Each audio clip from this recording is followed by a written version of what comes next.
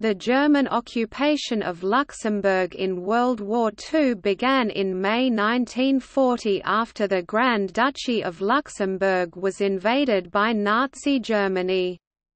Although Luxembourg was officially neutral, it was situated at a strategic point at the end of the French Maginot Line. On 10 May 1940, the German Wehrmacht invaded Luxembourg, Belgium and the Netherlands. Luxembourg was initially placed under a military administration, but later became a civilly administrated territory and finally was annexed directly into Germany. The Germans believed Luxembourg to be a Germanic state, and attempted to suppress what they perceived as alien French language and cultural influences. Although some Luxembourgers joined the resistance or collaborated with the Germans, both constituted a minority of the population. As German nationals, from 1942, many Luxembourgers were conscripted into the German military. Nearly 3,500 Luxembourgish Jews were killed during the Holocaust. The liberation of the country by the Allies began in September 1944, but due to the Ardennes offensive it was not completed until early 1945.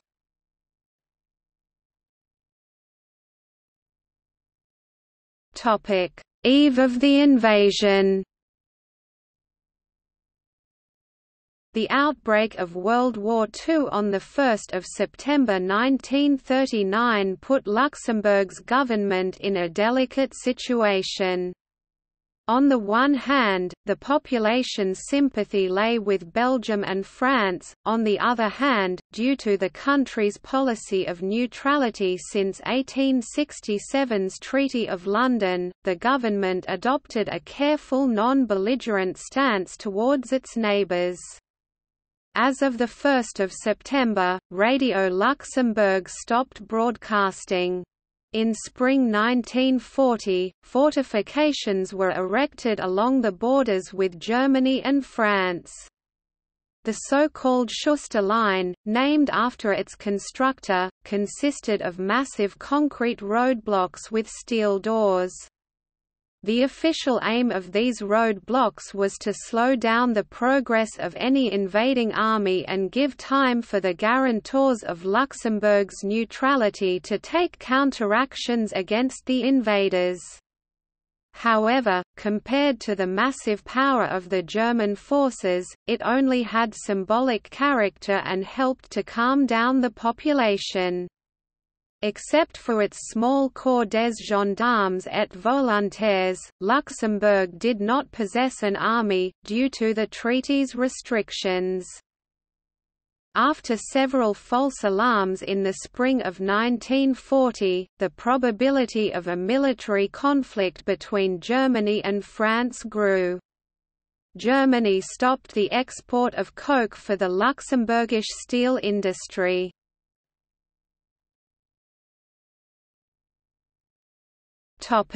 Invasion. The steel doors of the Schuster Line were ordered closed on 10 May 1940 at 3:15, following movements of German troops on the east side of the border rivers Au, Sauer and Mosel. In the meantime, German special forces dressed as civilians and supported by Germans living in Luxembourg, the so-called Stottrupp Lutzelberg, tried to sabotage radio broadcasting and the barricades along the German-Luxembourgish border, but their attempt failed. The royal family was evacuated from its residence in Colmar-Berg to the Grand Ducal Palace in Luxembourg City. The German invasion, made up of the 1st, 2nd, and 10th Panzer Divisions, began at 4:35. They encountered no significant resistance save for some bridges destroyed and some land mines, since the majority of the Luxembourgish volunteer corps stayed in their barracks. Luxembourgish police resisted the German troops, however, to little avail, the capital city being occupied before noon. Total Luxembourgish casualties amounted to 75 police and soldiers captured, 6 police wounded, and 1 soldier wounded. At 8 o'clock, elements of the French 3rd Light Cavalry Division of General Robert Petiot, supported by the 1st Spahi Brigade of Colonel Juffo and the 2nd Company of the 5th Armoured Battalion, crossed the southern border to conduct a probe of German forces. These units later retreated behind the Maginot Line. By the evening of 10 May 1940, most of the country, with the exception of the south, was occupied by German forces. More than 90,000 civilians evacuated from the canton of Esch-sur-Alzette as a consequence of the advance. 47,000 fled to France, 45,000 fled into the central and northern part of Luxembourg.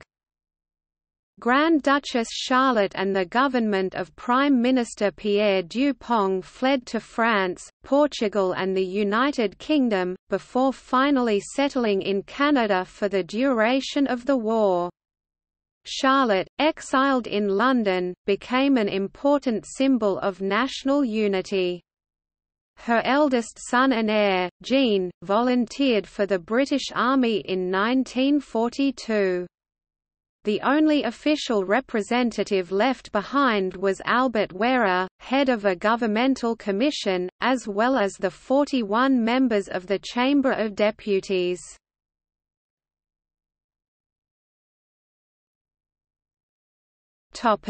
Governance.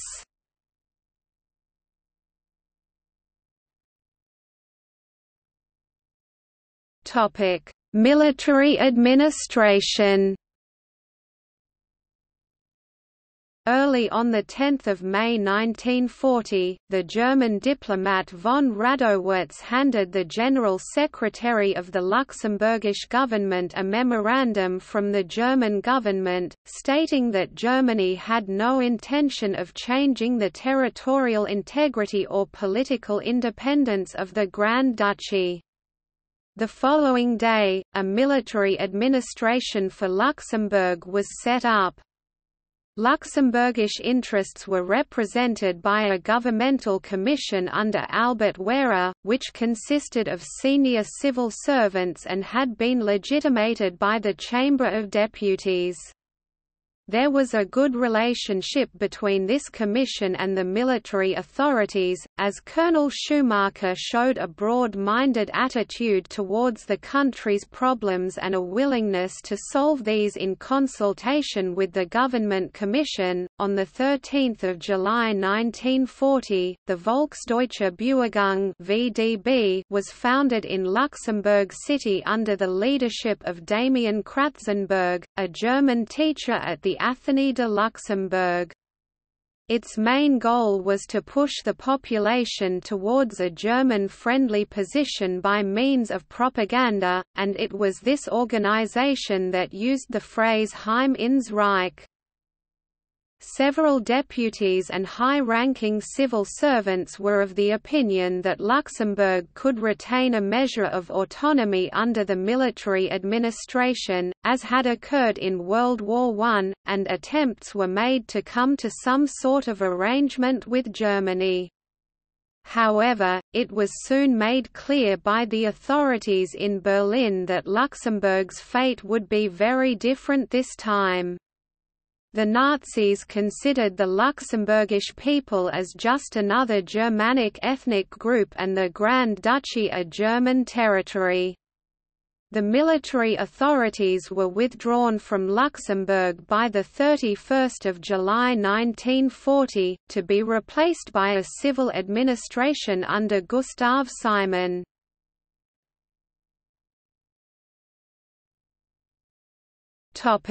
Civil administration and annexation.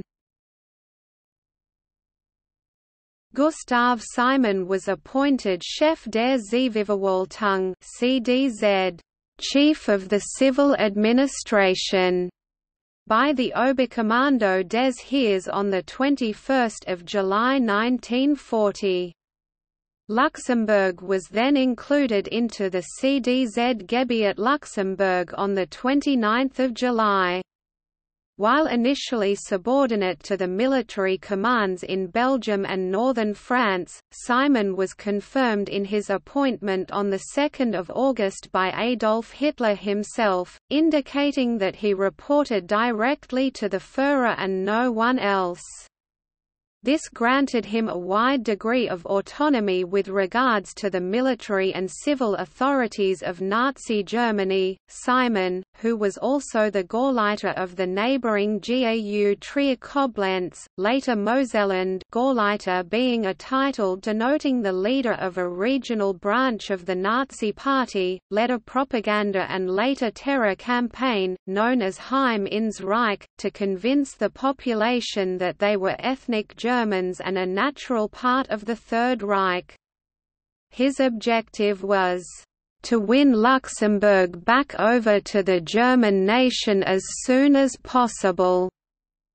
He was convinced that Luxembourgers only needed a level of education and enlightenment in order to voluntarily declare their loyalty to Germany. He deduced this from his belief that they were, in fact, German by blood and by descent. To the Gauleiter, Luxembourgish independence was an absurd idea, which existed only because the monarchy and government had nurtured it. If the Luxembourgers were shown evidence of their belonging to the German nation, the will to be independent must disappear.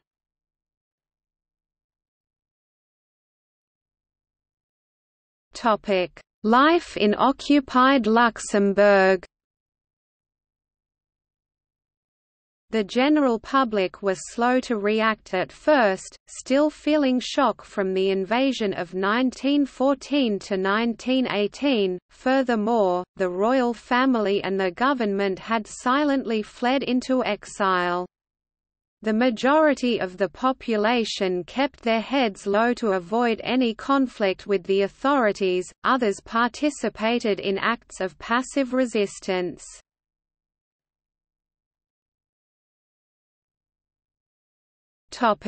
Germanification. The administration of Simon arrived in Luxembourg fully persuaded that the Germanness of the Luxembourgers merely lay under a thin external layer of French influence. This in turn meant that, with a bit of determined unraveling by his administration, the German character of the population would essentially reveal itself. Simon had two clear goals: the Nazification and Germanization of Luxembourg, i.e., the extinction of everything that was not of German source, like French names and words of French origin or a French way of life; the destruction and dismemberment of the Luxembourgish state institutions, and the country's incorporation into the Third Reich. His very first series of decrees made this policy very clear. 6 August 1940, German became the only official language, and the usage of the French language was banned. The ban applied to official and administrative usage as well as everyday life.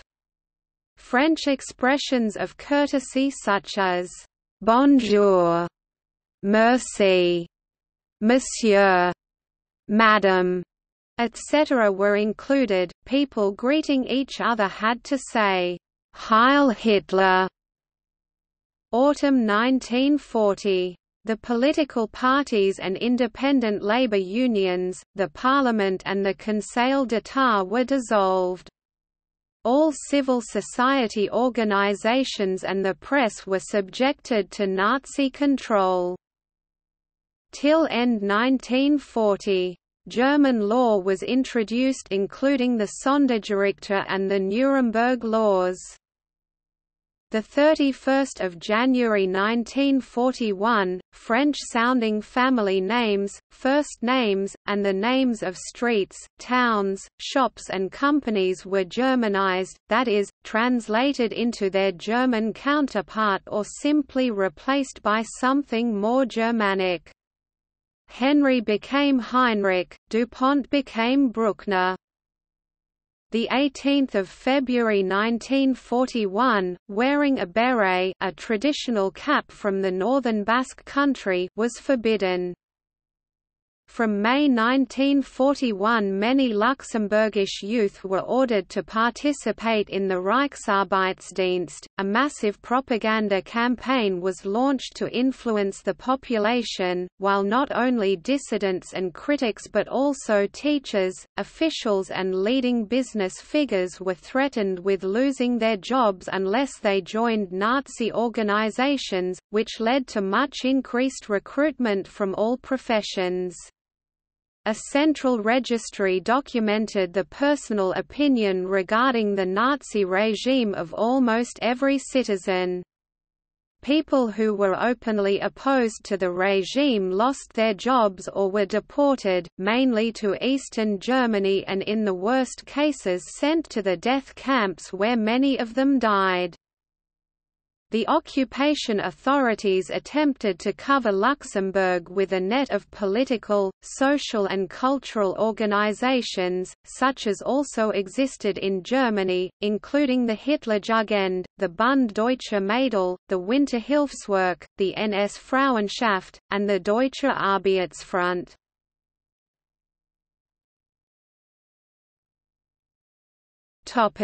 Catholic Church. The Catholic Church in Luxembourg was relatively silent during the war, and took no public stance regarding the fate of the Jews or the Nazi regime. On the one hand, the bishop, Joseph Laurent Philippe, was bedridden due to illness, and was therefore in no state to provide active opposition.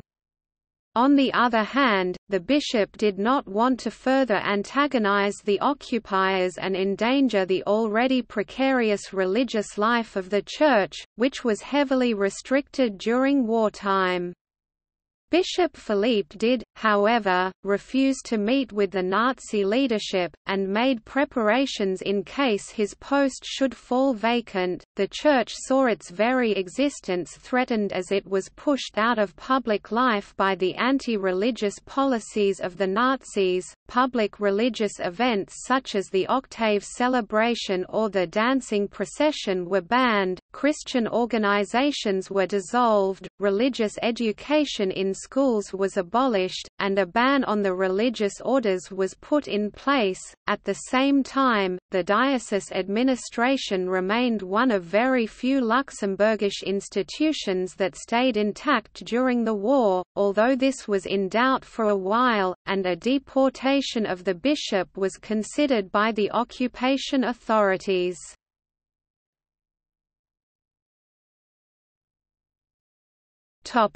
Resistance. The Luxembourgish resistance was carried out by only a small fraction of the population. Its formation was spontaneous and slow at first. The first groups were formed from autumn 1940 to summer 1941. In the beginning they worked without coordination and from different motivations, for instance liberals opposed to the anti-Jewish policies and in favor of democracy, as well as conservative Roman Catholics with sometimes more or less anti-national socialist tendencies. Some of the latter category also were at the same time opposed to the Soviet Union and Bolshevism, hoping that the generals of the Wehrmacht would defeat Joseph Stalin and the Red Army, while at the same time hiding Jews and anti-Nazi clergy mixed together in their farms.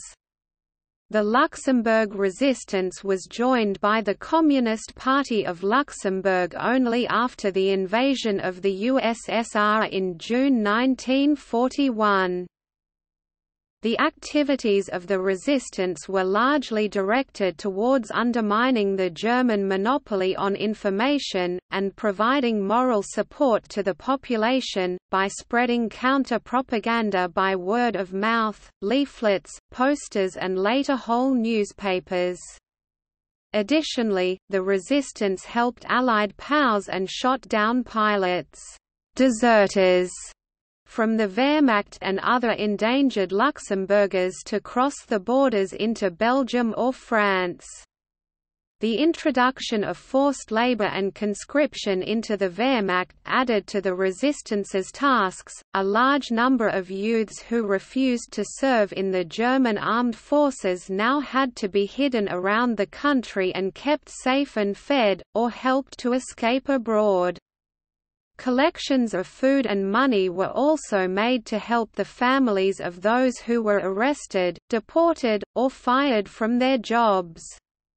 An increasingly important part of the resistance's activities was to provide military, political and economic intelligence to the Allies. While some acts of sabotage did take place, they were rare and were seen as too risky in a small country with no remote areas to which they could withdraw. For similar reasons, armed combat by the resistance against the occupiers was rare. Finally, many of the movements made contact with the government in exile, the Allies, and the French and Belgian resistance movements, with many young men joining the armed resistance in France and Belgium. Several well-known Catholic and Communist households, and many parishes and priories, also kept a number of Jewish Luxembourgish civilians and foreign Jews hidden and safe.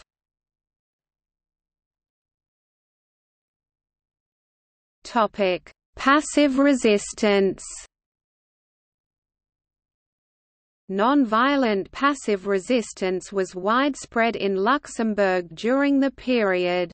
From August 1940, the Spengelskrieg, the War of Pins, took place as Luxembourgers wore patriotic pin badges depicting the national colours or the Grand Duchess, precipitating attacks from the VDB. In October 1941, the German occupiers took a survey of Luxembourgish civilians who were asked to state their nationality, their mother tongue and their racial group, but contrary to German expectations, 95% answered Luxembourgish to each question. The refusal to declare themselves as German citizens led to mass arrests. Conscription was particularly unpopular. On 31 August 1942, shortly after the announcement that conscription would be extended to all men born between 1920 and 1927, a strike began in the northern town of Wiltz. The strike spread rapidly, paralyzing the factories and industries of Luxembourg. The strike was quickly repressed and its leaders arrested. 20 were summarily tried before a special tribunal, in German, a Standgericht, and executed by firing squad at nearby Hinzet concentration camp. Nevertheless, protests against conscription continued and 3,500 Luxembourgers would desert the German army after being conscripted.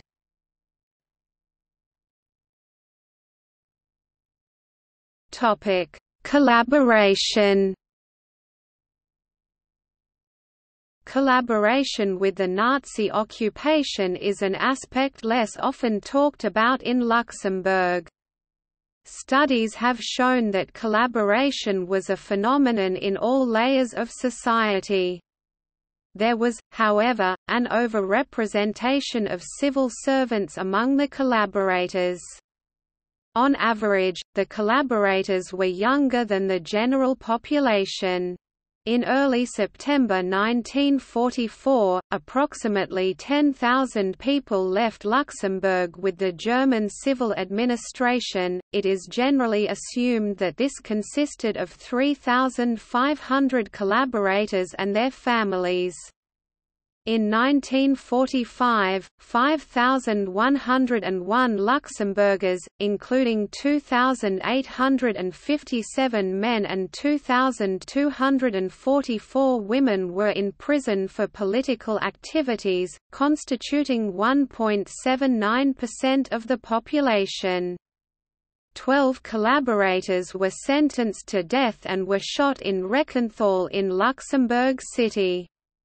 249 were sentenced to forced labor, 1366 were sentenced to prison and 645 were sent to workhouses.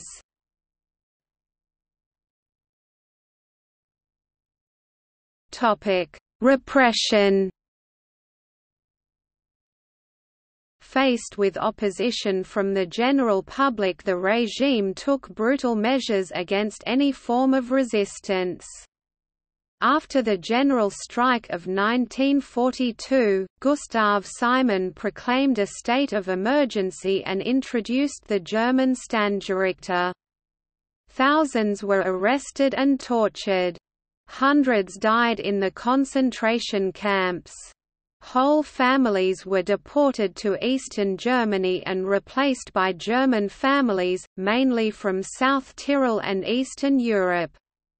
The headquarters of the Gestapo, the Villa Pauli, became the symbol of this terror. In August 1940, the Gestapo had established its headquarters in the Villa Pauli in Luxembourg City, with field offices in the Villa Seligman in Esch and the Villa Conta in Diekirch. On 9 September 1942, the Gauleiter announced a resettlement operation for Luxembourg. From then until 1944, more than 1,410 families, 4,200 individuals, were resettled to the east, the Sudetenland and Upper Silesia. They lost all their property and were to be educated into becoming good Germans, being forbidden from returning to Luxembourg. From 1943, in addition to families deported for political reasons, the Germans started resettling families whose sons evaded conscription into the Wehrmacht or who had deserted from their units. Out of these resettled people, 73 died in the camps, including 9 children, mostly due to malnutrition and the lack of medical facilities.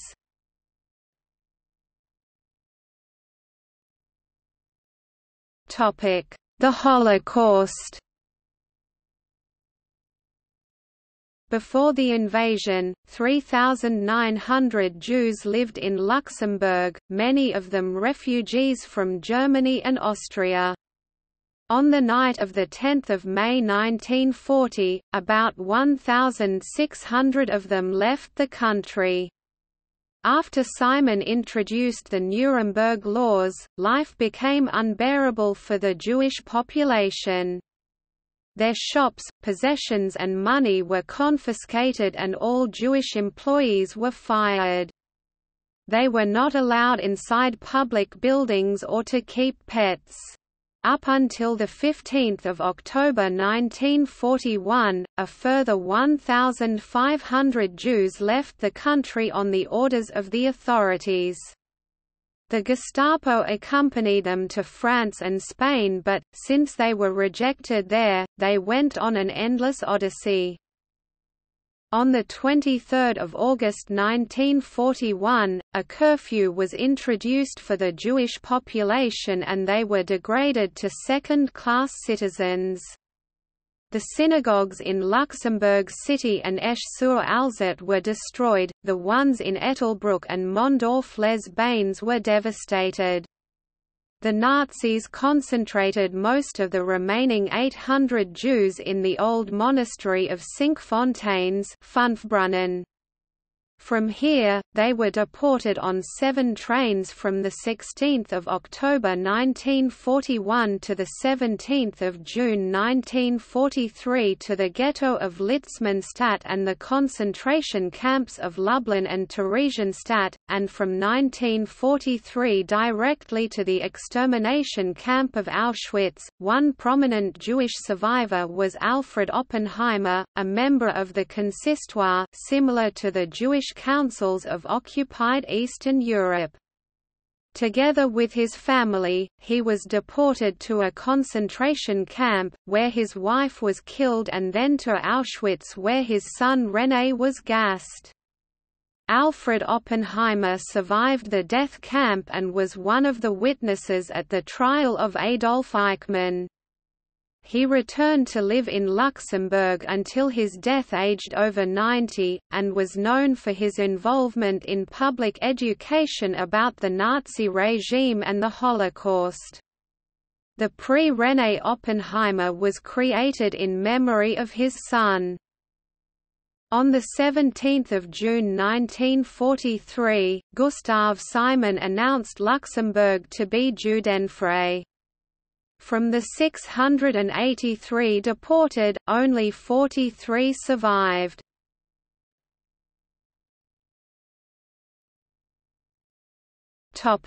Liberation. Luxembourg was liberated by Allied forces in September 1944, specifically U.S. Army Combat Command A (CCA), 5th Armored Division. The first U.S. forces entered Luxembourgish territory near Pétange on 9 September, and liberated the capital city on 10 September 1944. The Germans retreated without fighting. By 12 September 90% of the Grand Duchy had been liberated.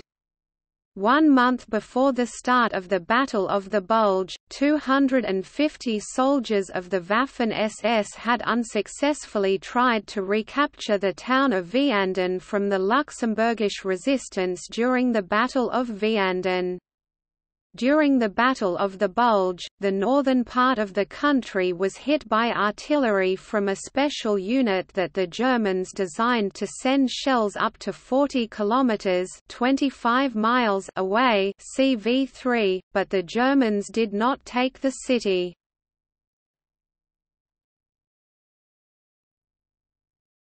Topic: Casualties and damage. In total, 5,700 Luxembourgish citizens died during World War II, which corresponds to 2% of the population of 1940, the highest such loss in Western Europe.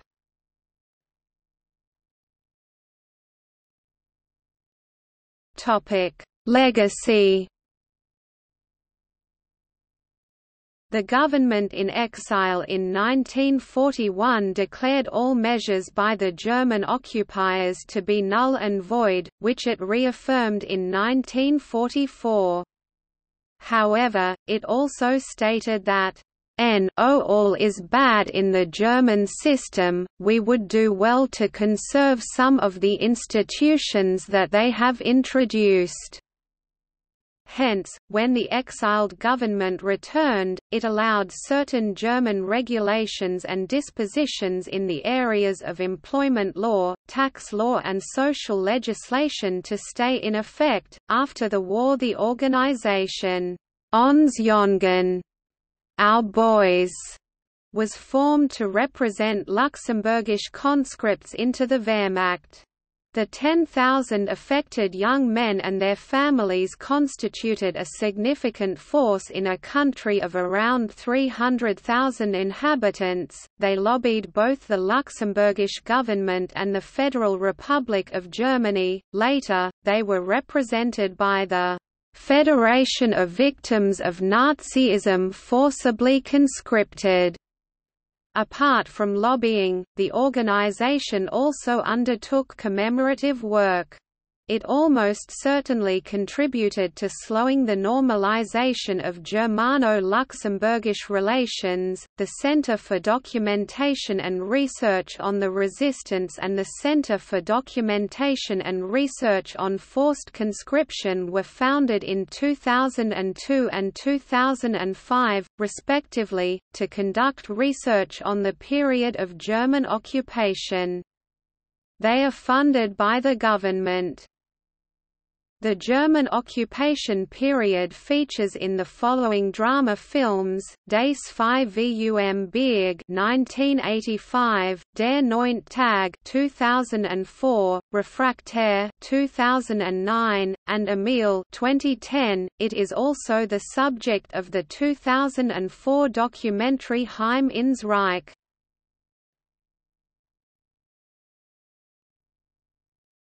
Topic: See also: Luxembourg in World War II, 1942 Luxembourgish general strike, Luxembourgish government in exile, areas annexed by Nazi Germany, Battle of Belgium, Battle of the Netherlands, National Museum of Military History Luxembourg, German occupation of Luxembourg in World War I, Gelfra Memorial. Topic: Footnotes.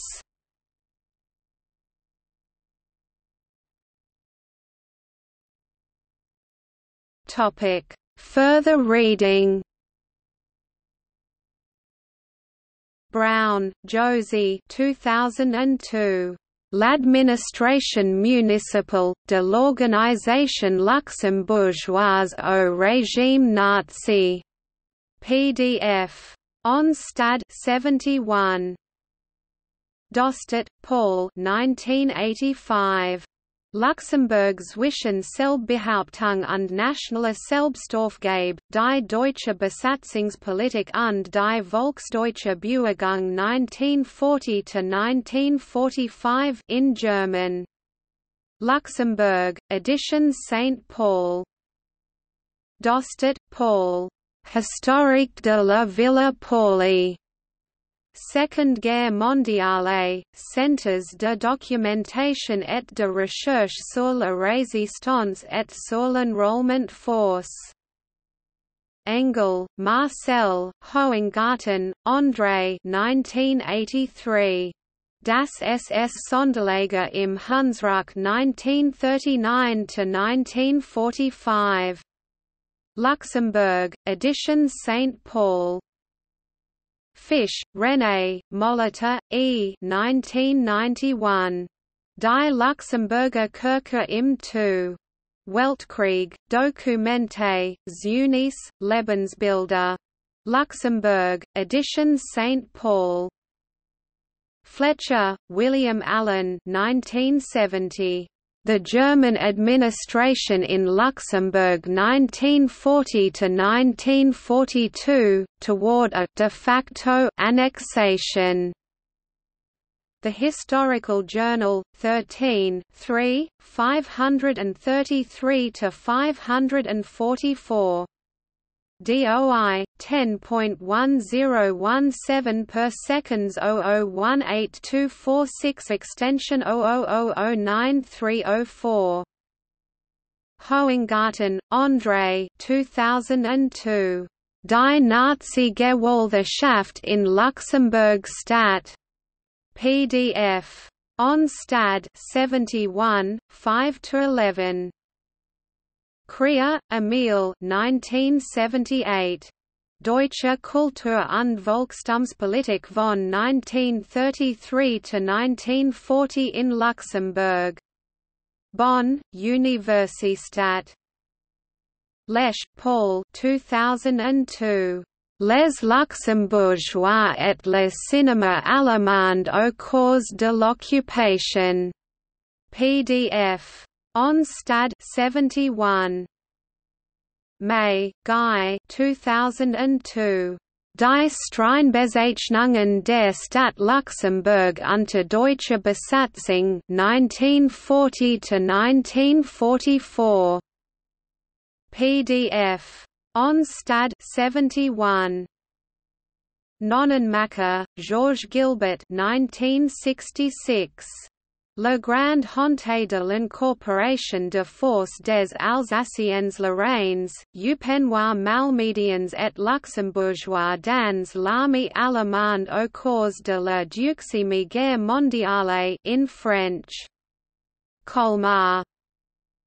Powerski, Ronald E. 2008. Lightning War, Blitzkrieg in the West, 1940. Book sales, Inc. ISBN 978-0-7858-2097-0. Quadflieg, Peter M. 2008. Zwangssoldaten und Onsjungen. Marmdi und Luxemburg als Rekrutierungsgebiet der deutschen Wehrmacht im Zweiten Weltkrieg in German. Aachen. ISBN 978-3-8322-7078-0. Raths, Aloysia 2008. Unheilvoll Jahre für Luxemburg, Années Néfastes pour la Grande Douche. Luxembourg. Spang, Paul 1982. Von der Zauberclote zum Standgericht. Nazi-Plakate in Luxembourg 1940–1944. Editions St. Paul. Thews, Guy 2002. Nationalsozialistische Architektur in Luxembourg. PDF. Onstad 71. Thews, Guy 2008. A propos. Histoire du Grand Duché de Luxembourg PDF. Luxembourg, Imprimerie Hengen. ISBN 978-2-87999-093-4. Trausch, Gilbert 2003. L'histoire du Luxembourg, le destin d'un petit pays in French. Toulouse, Editions Privat. Volkmann, Hans-Erich 2010. Luxemburg im Zeichen des Hackenkreuzes, eine politische Wirtschaftsgeschichte 1933 bis 1944 in German. Paderborn, Schöning. ISBN 978-3-506-77067-7. Weber, Paul 1948. Geschichte Luxemburgs im Zweiten Weltkrieg. Luxembourg, v. Buck.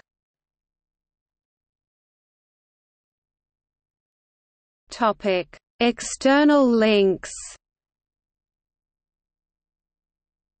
Heim ins Reich, la Deuxième Guerre mondiale au Luxembourg, quelques points de repère. Centre National de l'Audiovisual. Archived from the original on 10 June 2007. Luxembourg collaborationist forces in during World War II. Feldgrau.